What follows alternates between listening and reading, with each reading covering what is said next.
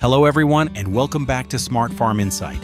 Sugar, a simple white crystal that sweetens our tea, coffee, and desserts, hides an extraordinary story.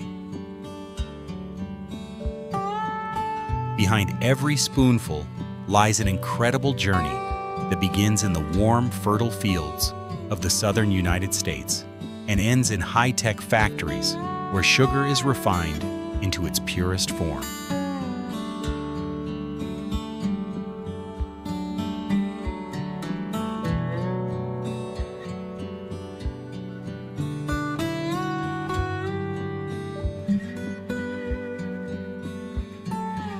In this episode, we'll explore how sugar is made from sugarcane, one of the world's oldest cultivated crops. You'll see how American farmers in states like Louisiana, Florida, and Texas use science, machinery, and perseverance to produce millions of tons of sugar each year. Let's step into the heart of the cane fields. Sugarcane thrives in hot, humid climates with plenty of sunshine, which is why the majority of U.S. production happens in Louisiana and Florida. Each year, the planting season begins in early spring. Instead of using seeds, sugarcane is propagated by cutting mature stalks into segments about 12 to 18 inches long. Each piece contains several buds, the tiny growing points that will sprout into new plants. Before these canes reach the field, scientists and agricultural experts spend months researching the best varieties to plant. Within a few weeks, the first green shoots appear, marking the beginning of a new crop cycle. Each one-year cycle will transform these small sprouts into towering stalks more than 3 meters tall, storing valuable sugar inside. After planting, the sugarcane enters a long period of growth and maintenance. Farmers must carefully manage water, nutrients, and weed control to ensure healthy crops and high yields. Sugarcane is a water-intensive crop. Each plant needs nearly 2 inches of water per day during its active growth stages.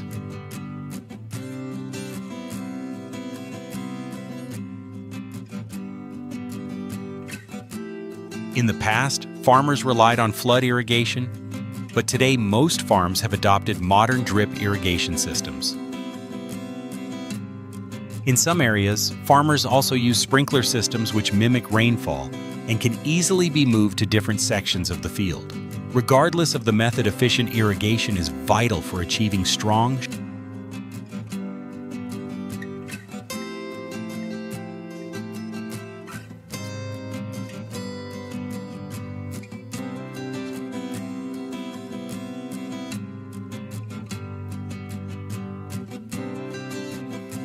fertilization plays a major role.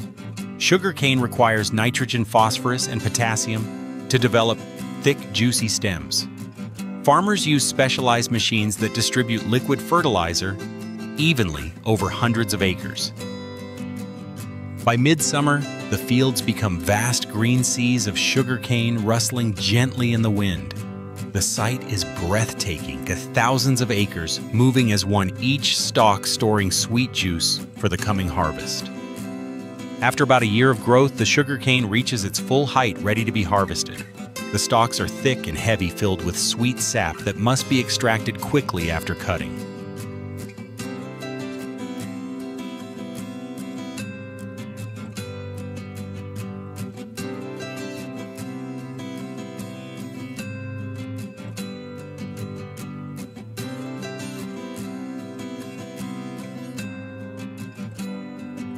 In the past, farmers burned the dry leaves before harvesting to make cutting easier.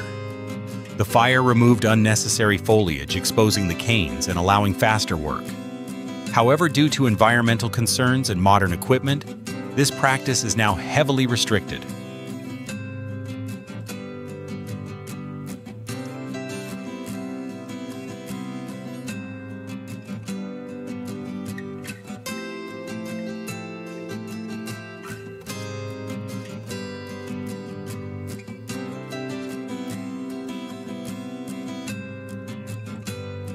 Today's harvest is almost entirely mechanized.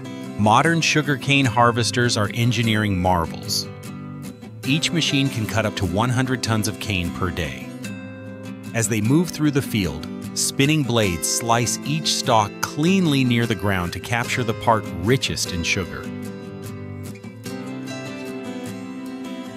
Internal fans remove the leaves, which are spread back across the soil as organic fertilizer. The clean cane stalks are then chopped into smaller pieces and conveyed into large hoppers. These harvesters work in perfect rhythm with transport trucks that follow beside them, collecting the chopped cane directly from the field.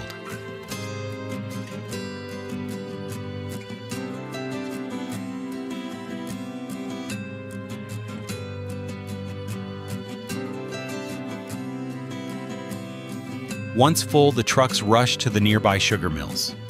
Time is critical. Freshly cut sugarcane begins to lose sugar content after just a few hours. To maintain quality, the milling process begins the same day the cane is harvested.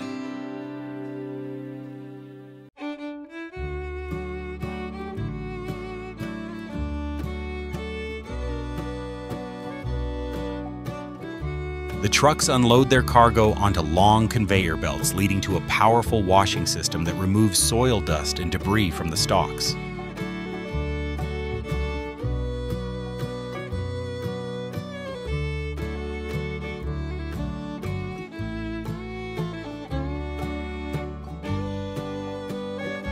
Once clean, the canes are chopped into small pieces and crushed under massive rollers.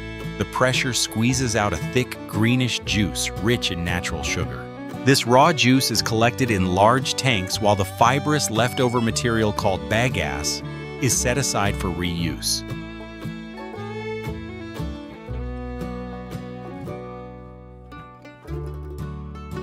Bagasse is far from waste. It serves as an important energy source for the factory fueling boilers that generate steam and electricity.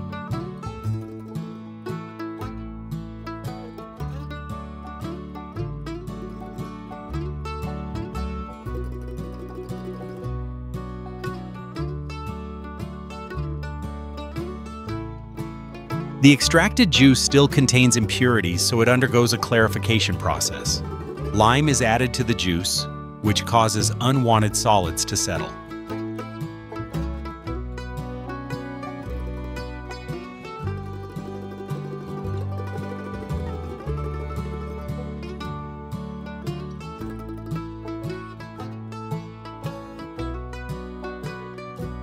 The clarified liquid is then heated in large evaporators where water is gradually removed. Through several stages of evaporation, the liquid thickens into a golden syrup known as masacuite to form sugar crystals.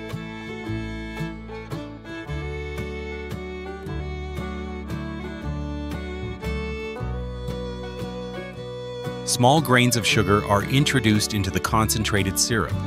These act as seeds, allowing larger crystals to grow as the mixture cools. The result is a dense mass containing both sugar crystals and molasses. The next step involves high-speed centrifuges machines that spin the mixture rapidly to separate the crystals from the syrup.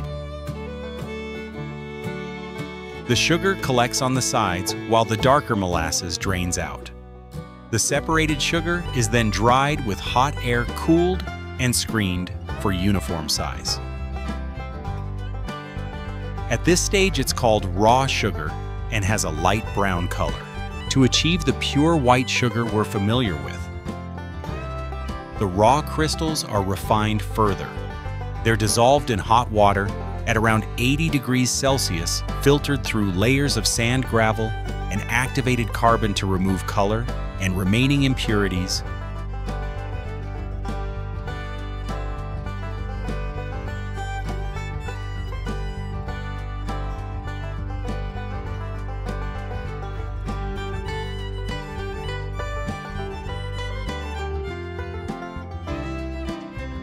Then crystallized again through careful cooling. The end result is the sparkling white sugar used in households, bakeries, and beverage industries. automatic packaging lines fill seal and label bags or sacks of sugar with remarkable speed and precision. Each batch undergoes strict quality testing to ensure it meets standards for sweetness, color, and purity before being shipped to markets across the country.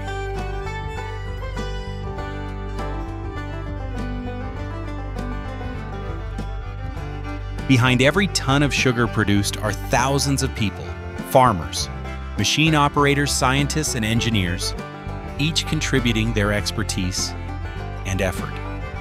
Farmers work tirelessly under the sun to cultivate and care for the crops. Technicians monitor every machine in the mills. Don't forget to like, comment, and subscribe to stay with us on more incredible journeys through the heart of modern agriculture.